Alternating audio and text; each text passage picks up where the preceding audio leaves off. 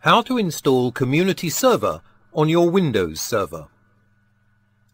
Install and configure MySQL Server. Run the MySQL installer and follow the Setup Wizard instructions to install MySQL Server on your machine. In the Configuration Wizard, pay special attention to some options, leaving other settings unchanged. Select the Server Machine option. Check the Transactional Database Only option.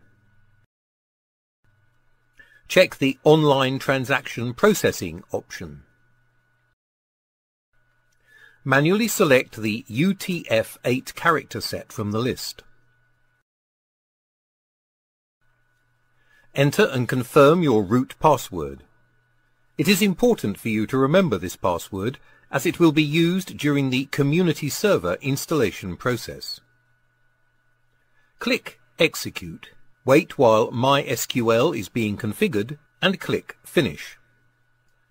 Install Community Server. Go to www.onlyoffice.org, Sources, Community Server, and download the installation file for Windows. Double-click it to launch the installer. Accept the license agreement for third-party components. In the Prerequisites wizard, click Next to download and install all the necessary components that are missed on your computer. Proceed to the main program installation. Accept the license agreement.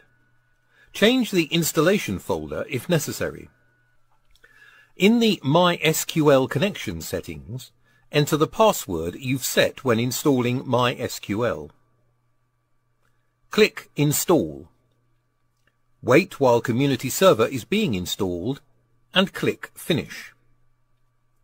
On your portal welcome page, specify the password and email you want to use to access the portal and save the settings. Your portal is now available at the local host address.